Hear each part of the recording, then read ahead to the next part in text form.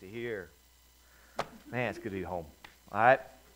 It is good to be back. We have enjoyed our trip, but I am just one of those people, I kind of like routine. When I get out of routine, my whole world shuts down, and I don't handle it well. So I am glad to be back. I'm sure I gained about 15 pounds, but that's okay. And we are just excited. I was just excited about getting to church this morning. It really was. If you see me dragging a little bit, I'm on day 2 of no caffeine.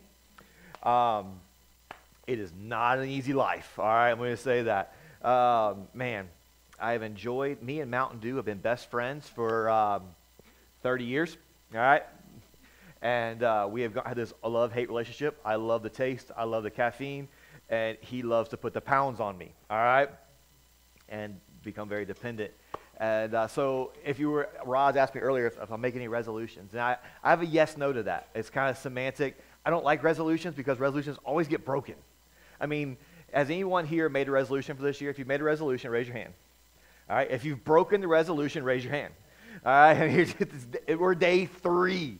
We are day 3, and it just doesn't happen that way. So years ago, I decided I'm going to change my goals from resolutions, or my things from resolutions, to just really commitments before God. And it's really a new beginning.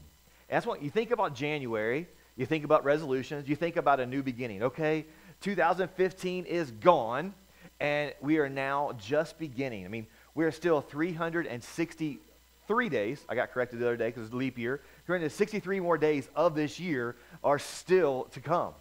We have a brand new beginning of what we can see God do this year.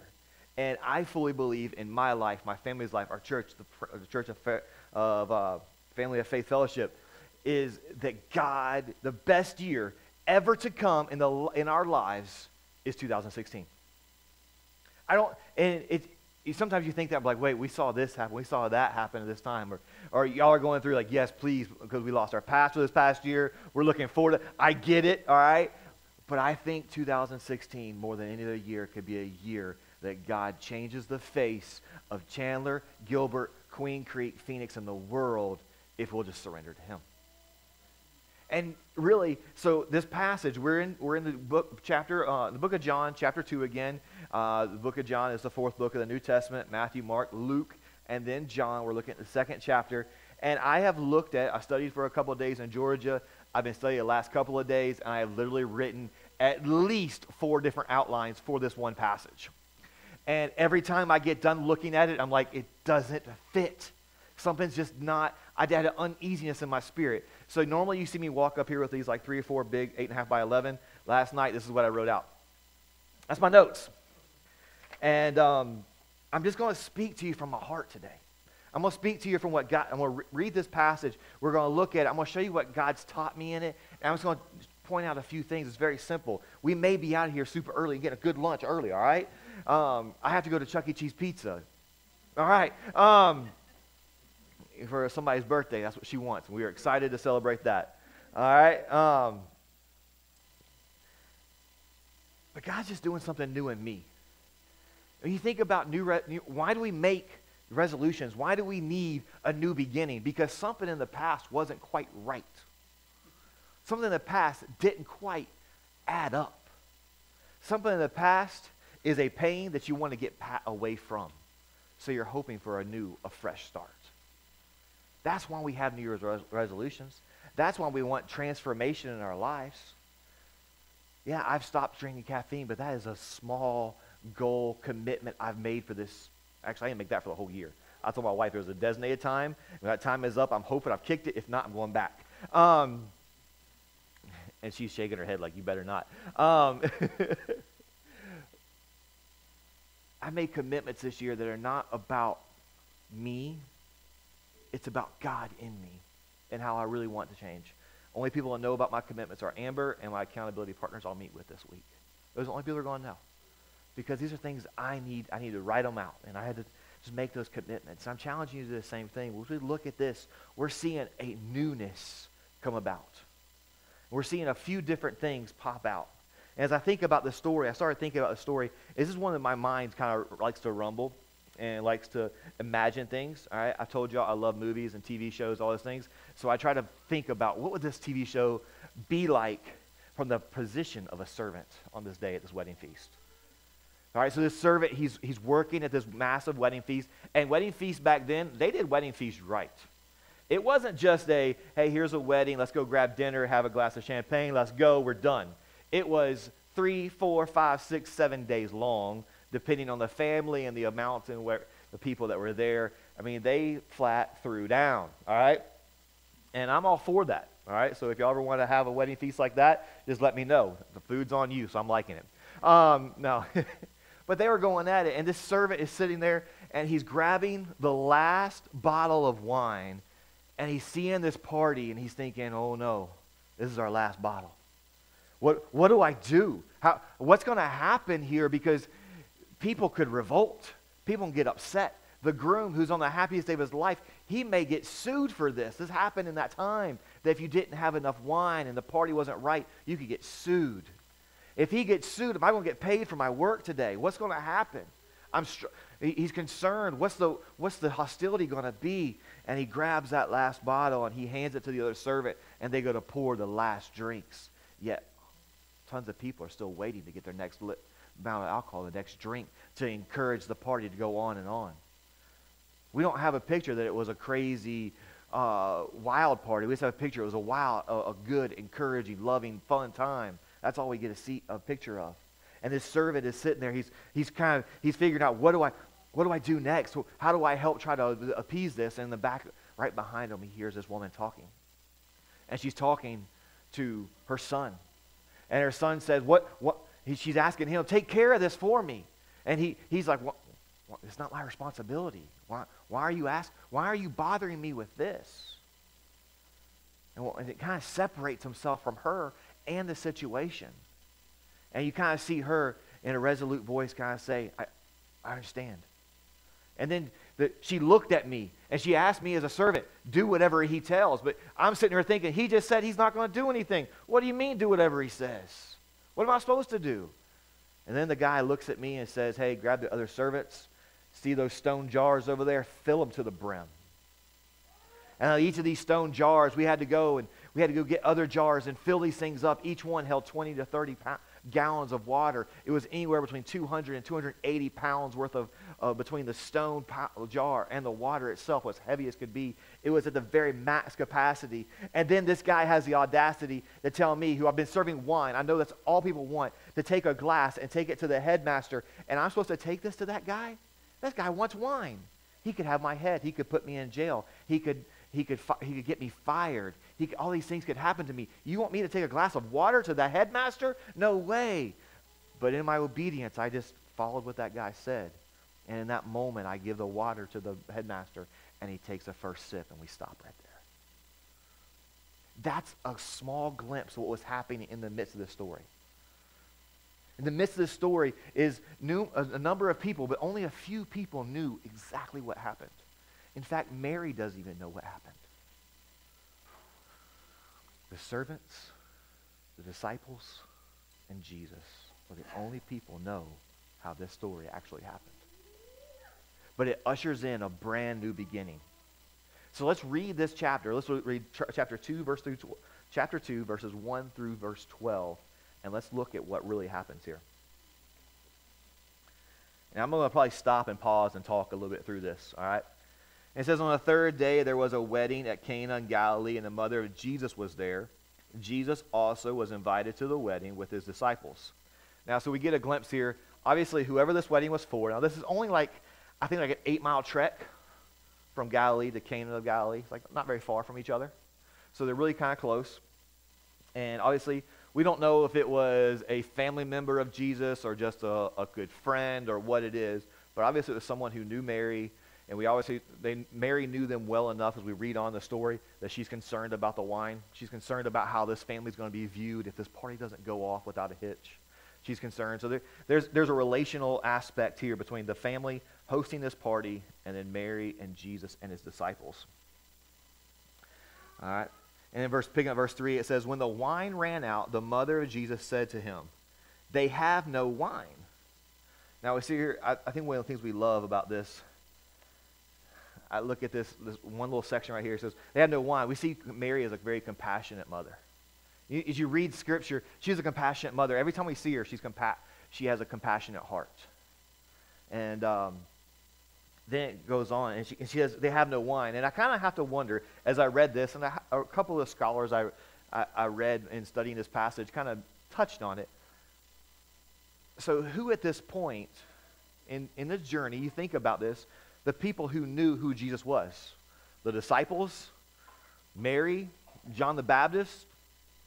It's only a handful of people knew who Jesus was. And reality is, we'll see later, the disciples just knew about him. They didn't even have their faith in him. They just have faith about who he might be.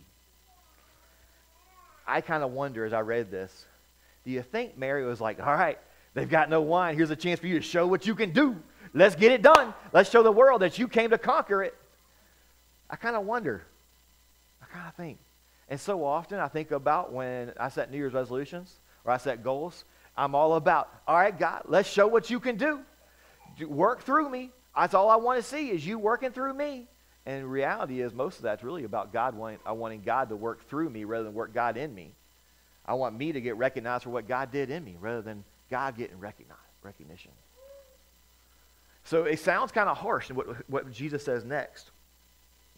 They have no wine. And Jesus responds to her and said to her, woman, what does this have to do with me? My hour has not yet come. Now, I don't know about y'all. My mom was here a while back. One of the sweetest ladies. Beautiful smile. Hopefully she's going to stay with us soon. Very tender-hearted. But if I ever called my mom woman, I would be through that wall, the next wall, and the next wall. There ain't no way I'm going to be able to live through calling my mom woman. And once my dad heard about it, I'm even more dead. I mean, it's just not going to end up well at all. And as I read this, I was like, how is Jesus? It really sounds disrespectful, doesn't it? Woman. What does this have to do with me? It sounds so disrespectful. So as I studied, I was like, all right, I've got to understand this because there's no way Jesus is going to set a standard of being disrespectful to his mother. That's just not right. All right? Children, listen to this. You cannot disrespect your parents, okay? All right. All right, good job. And as you study this more, this is a very common phrase. It was not a disrespectful phrase. In fact, he uses the same phrase when he's on the cross talking to John and says, take care of this woman. He was designating who she was. And we start to see a shift here. This is where a turn happens. This is one of the three things I wrote down that I saw a change in the midst of life. For so long, Mary was the mother of Jesus. And so long, Jesus was Mary, and Mary was Mary's son. But now the shift is starting to happen to where Mary kind of told Jesus what to do in life. Because for what we know, we later on, the story tells us this was the very first sign. So we have no record of Jesus ever performing a miracle before this time. She didn't know he could or what he would do. It's one of my favorite songs at Christmas time is Mary, Did You Know? All right? We've got a friend of ours that sings it, and it is without question my favorite track to listen to. We see this shift in Mary from mother of Jesus to follower of Jesus. Because Jesus says, he says, woman, what does this have to do with me? My hour has not yet come. What does this have to do with me? He's distancing himself. He says, I understand that's important to this moment, but that is not important to all eternity. I'm not coming here to make myself known as a magician performing tricks. I'm coming to make my Father known. And then he says, my hour has not yet come. My hour.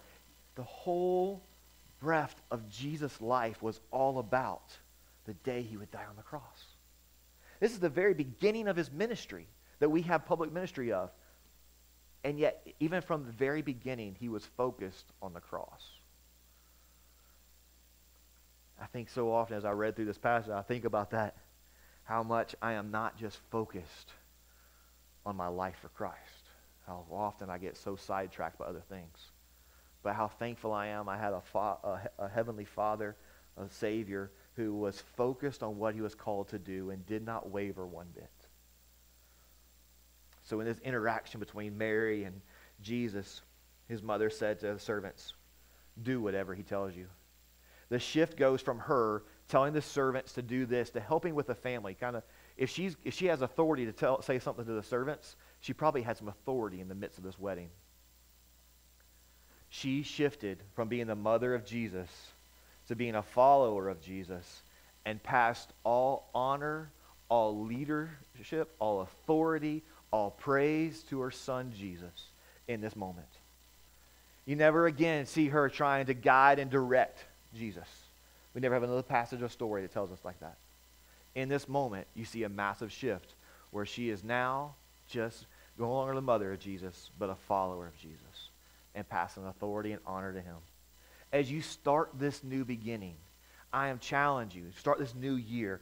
I'm encouraged, and please understand that right now there's a mirror in front of my face. I have been struggling through this passage like I haven't before. I almost last night pulled out an old message and completely changed today because a lot of times don't like preaching things that God hasn't fully worked out in me. But know that in the midst of I'm speaking this, there's a mirror in front of me. I am working this out. So I am working out that this year inside of me in everything I do, whether it's my home, my family, my friends, my employment, whatever it is, that I will be recognized as one that gives all credit, all authority to Jesus. That's one of the greatest new beginnings you can do, is just passing all that authority to Christ. The story goes on from there, and here's where a breath of everything that happens is right here, and it picks up in verse 6. It says, now there were 6 stone water jars there for this Jewish rites of purification, each holding 20 or 30 gallons. Jesus said to the servants, fill the jars with water, and they filled them up to the brim. So in the midst of the story, where we're picking up right here, Jesus says these stone jars were used for purification. What is so important about them used for being purification? Well, the rituals of Jews, and I looked this up, and I'd heard it before, and I wanted to confirm, there was 613 different laws at this time in the history that the Jews were supposed to follow. I can't even follow those 10. Don't add 603 more, all right? I mean, I have a hard time with the 10 that we started out with. 613 laws, and one of those laws was before eating, you had to pour cups of water on your left hand twice, pour cups of water on your right hand twice. There was a whole purification. And the reason they did that was so that people would remember, I am dirty and I am in need of a Savior. There was a reason they used these purification things. And it's really interesting that Jesus chose to use those jars. He could have said, hey, go get a bottle out of the kitchen. We'll do that. Hey, you think about Old Testament, he could have said, hey, just like the woman in the desert that filled the jars of oil and provided for her family to eat, and just kept flowing and kept flowing and kept flowing. He could have done it that way, but instead he uses these jars, these 6 jars with 20 to 30 gallons in each and every one of them to provide, that was used for purification. There's a shift happening here. Just like there was a shift from Mary as mother of Jesus to follower of Jesus, there is now a shift that Jesus is saying, the old laws are incomplete. I am coming to make him complete. Jesus is now stating, I am the one. Remember, this is not a public act. Remember, the only people that knew about this is the servants, the disciples, and Jesus. That's it. He didn't start out his massive public ministry with tons of people knowing about it. But he let us know, John lets us know in writing the story, that the old laws, that our ways are not good enough. Our works will never make it before Christ. And y'all, there's one thing we could start out 2016 really well with. It's making that shift in our mind. If I were to ask any of us in here, if you've grown up in church, you kind of understand church a little bit, understand what the Bible says, hey, will your works get you there enough? You would say, no, I need Jesus, right? Okay? How do you live your life, though? How often do we live and say, if I read my Bible, if I do this, God is happy with me, he is pleased with me, and will provide for me. But if I struggle with whatever the addiction may be, if I struggle with anger, if I struggle with this, God is upset with me, and God views me as a lesser person. But yet the Scripture teaches us, guys, that he is whole, he is mighty, he is the one that views you as complete before God. You are perfect period. Listen, you are perfect, period. My friend, we went and visited a friend of mine's church while we were home. He used a great illustration to understand this. He talked about Santa. His son had to write a letter to Santa for school project. And his son wrote, and Santa, I've been a really good boy this year. I hope that you'll give me these gifts, and because I've been good. And we talked about how Santa's kind of creepy because he knows when you're sleeping, he knows when you're not. That's a little bit weird. All right, only people that should know that is the parents. But he said, you know what? He couldn't write the letter back because he didn't from Santa, because the school story was the parents were supposed to help Santa out because Santa's overrun with Christmas letters. The parents were going to help him out and write back to the kids. So my friend JR wrote back and said, son, I'm going to give you gifts not because you earned them. I'm going to give you things, but because you are my son. Because in my eyes, you are perfect. Whether good or bad, I love you. Guys, that's the reality of the life with Jesus. Whether good or bad, Jesus loves you. And in him and him alone will he make us complete. Those purification jars that they used to try to make themselves holy, to try to remember why they needed a Savior one day, a Messiah to come, that they were hoping to come. Jesus was saying, look, I provide, and I make you whole, and I am the new Lord. I am the God. As we start 2016, one, as we talked about with Mary, just follow Jesus. It's not about you. Let all authority, all glory, all honor, all praise go to Jesus. Secondly, let's move from what I do to resting in what God has done. Because he's done the work. We don't get a picture here that Jesus went over to the jars and was like, abracadabra, abracazam, gaboo, and there was water or the wine. We have no picture of that. In fact, it's based on what John tells us. Jesus never got close to the jars. Jesus never touched the jars. Jesus never touched the bottle, the glass he took the wine into the headmaster. Never touched it. We see here that Jesus has authority over all creation, and he connects himself to creation. One of the neat things I read about this, as a side note, is that it was 6 jars. How many days of creation was there? 6 days of creation. We see 6 quite often in the Bible. It reminds us that God created everything. He has authority over everything.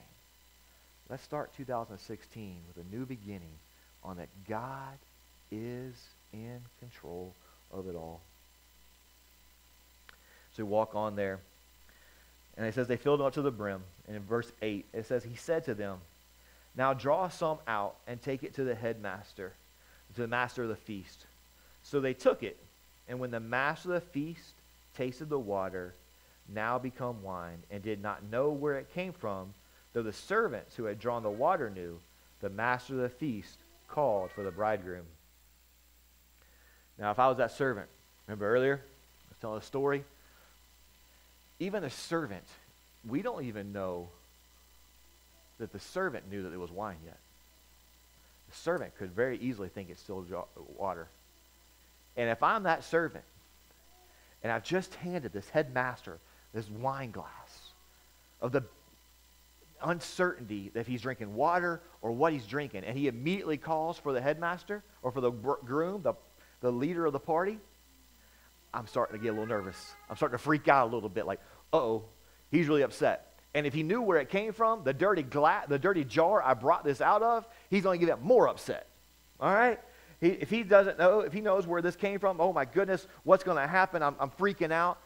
And yet, in that moment, he hears the testimony of God that he turned water to wine and made it whole. And made it, in fact, the headmaster goes on to proclaim when the groom comes over. And he says to the bridegroom, he said to him in verse 10, everyone serves the good wine first, and when people have drunk freely, then the poor wine, but you have kept the good wine until now. for years, they had laws that pointed them to Jesus, that pointed them to a coming Messiah that was incomplete. And now the greatest thing ever is in their midst, the purification of Jesus Christ. One of the things I noticed on here, that's a big party. But there were 6 stone jars. Let's say each one held 20. That's 120 gallons of wine. I ain't never been to a party that went through that many bottles of wine. Not only is Jesus here showing that he can make everything right, he gives abundance of what we need. Think about this new family, this bride and groom. They're just starting out. This party gets over, they still have 50, 60, 80 gallons of wine they can sell to provide for their family. Man, God doesn't, in this 2016, don't just hope. Don't just think, man, God's going to take care of things. Sebastian said it very well in our son's class this morning. We talked about praying for things this 2016. Be specific. Be very specific in what you're praying for. And let God do something amazing, and I promise you, it will come in abundance. Maybe this is the year that you say, you know what, I want to get right with God, and I want to be obedient with my time, my talents, and my treasure. I promise you, you will have more time than you've ever had. You will have more talent. You'll realize you're better at things than you thought you were. And when you're obedient with your money and tithing, you will have more money than you've ever had before. Doesn't mean you're flowing, you're ready to go on a trip to Mexico. It means that you're provided for. And the peace and the joy of Christ this year will reign in your life like never before if you will set him as Lord, to follow him. And you will trust that he's the one that's done all the work and you don't have to do any work. Think about all the people who are blessed. Did they do anything to earn that extra wine? No. God provided it. Lastly, it says here in verse 11, it says, the first of his signs. We'll see as we go through the book of John, there were 7 different signs pointing to the fact that Jesus is the one true God. 7 different times. Jesus did at Cana in Galilee and manifested his glory. And the last little thing here, it says, and his disciples believed in him. Now, that caught me off guard. Because they were already following him. We've got at least 5, 6 disciples here already following him. They left. They walked 8 miles. I ain't walking 8 miles for nobody if I don't believe something about him or in him. They believed about him. They were following him. But now, they've seen this miracle. They now believe in him. 2016, I pray that this year would be a year that each one of us don't just believe about God, but you believe in God. There's got to be a new beginning there. And you know what? Here's reality. For me, let me just be vulnerable, okay? I'll try to be as transparent as I can. I have believed about God since I was a little kid. I grew up in a home where my dad was a pastor, my mom taught, we ran a Christian campground. My dad was I was inundated with. I always believed there was God. When I was 7 years old, I prayed, hey, God, save me, because I knew that I needed to say that prayer so I'd go to heaven, not to hell, because that's a scary place to go. It was all about believing about God. And reality is, until I was 20 years old, I believed about God enough that I believed about him enough to send me to hell. It was all here. It wasn't until I was 20 years old that I heard the message, night that I freaked out. I jumped in my car. I started running away from God as I heard the message, a story of Jesus loved me enough that he would die on a cross for my sins, loved me enough that he would live a perfect life, loved me enough to be beaten and put on that cross and then raised again 3 days later. I heard that story that I'd heard so many times before, and I tried to run away from it because I wanted to live my life. But as I was running away, I had to surrender and say, no longer, God, I give up. My life is yours. I went to believing about him to believing in him. But let me be honest with you. Here's where it gets transparent. There are days in my Christian walk now that I believe about God, but I don't believe in him because I try to work things out to figure it out myself. One of my commitments this year is no hold bars believing in God that he'll do the work. That doesn't mean that I am absentee, that I just get to go and sit on my couch all year. That'd be crazy. God wants us part of his plan. That's why he created us to be part of his plan.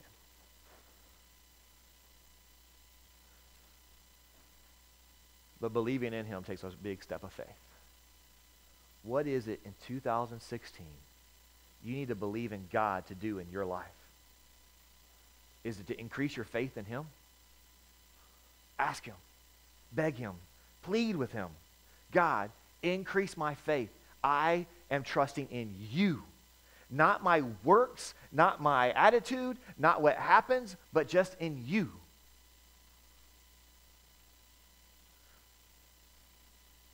God, I need you to do a miracle in my family. There is arguing, there is bitterness, there is hate. God, I am believing in you to work in me, to work in the life of my family, to change things. God, I'm believing in you to take care of my finances. No longer is it all about my budget, me figuring it out, but it's me being obedient what you've called me to do with my money. That's me being obedient with my tithe. That means going above and beyond my tithe and giving an offering and being sacrificial in how I live my life. What do you need to ask God this year? What do you need to set aside and believe in him this year and not yourself? This is the first of new beginnings. And it starts with us. Because what's everybody in here? You're a part of this family of Christ. And if we'll get it right, and we will focus on God so much, I guarantee you, every person in that apartment complex, every house that goes that direction, everyone that works in the stores over there will know that something is different here, and they will want to come and find out if we'll just get real with God.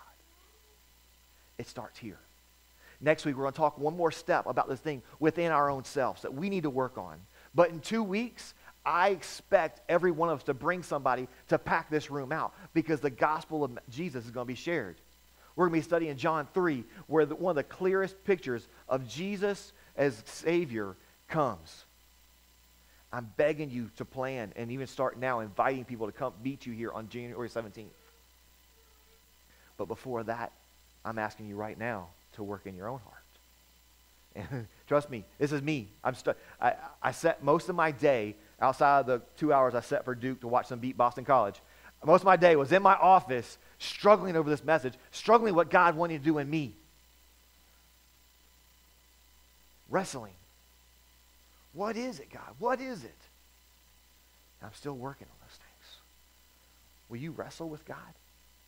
Will you ask him, what is it that I need to believe in you? What is it that needs to change in me that I might have a new beginning that you, Jesus, get all the glory and victory for? That will start off the greatest year of your life. Lastly, just real briefly, obviously this passage deals with alcohol. And I'm not here to tell you whether you can or cannot drink alcohol, all right? To me personally, that is a personal conviction between you and the Holy Spirit. And I'll tell you where I stand. It is a sin for me to drink alcohol. And here's why. Because before I came to Christ, I was a drunk. I drank alcohol so that I might get the courage to live the life I wanted to live and be who I wanted to be. Now, I'm very comfortable being a goofball, very comfortable in who I am in Christ. And I don't need anything else to help me in that. And I know that if I were to drink, my witness would hurt. People who knew me, people who know me, if they were thinking, well, he's drinking again, really is there a difference in his life? That was his crutch, that's what he did. I would ruin my testimony. It was very unwise for me to drink. I would say based on Scripture, obviously Scripture is very clear because people like to use this passage to say, well, Jesus turned water to wine so I can drink. You use this passage about the purity of Christ and coming to change the old law to show that he is the complete one, you are missing this passage. In fact, you are adulterating the Word of God. Don't ever use this passage to justify your alcohol. Sorry, that's a soapbox. I've heard it so many times. It's struggle for me. But if you do choose to drink, make sure you are, as Paul said, not allowing a person to stumble.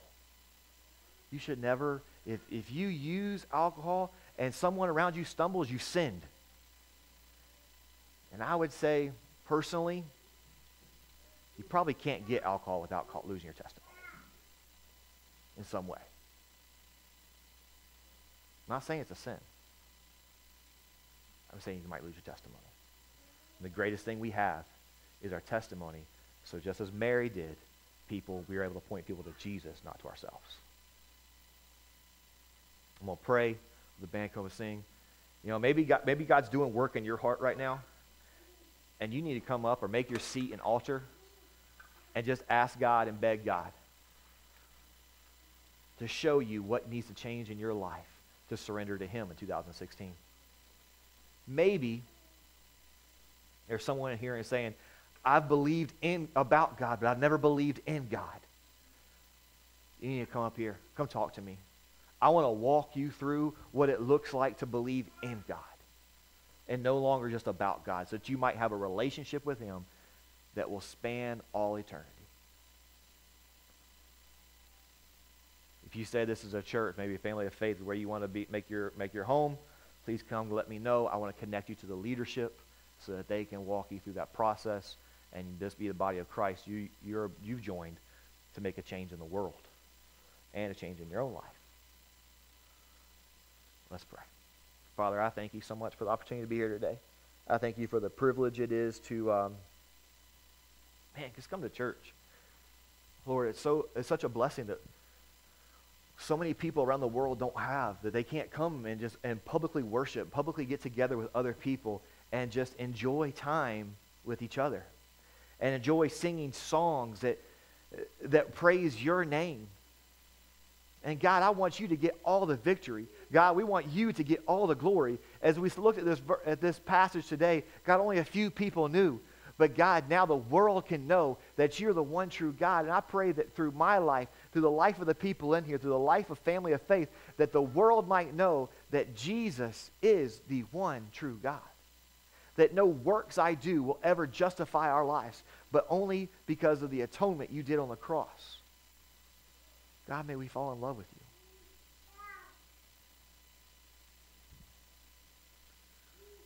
Lord, direct and guide our hearts, that our new beginnings this year would be beginnings that reflect you and you alone.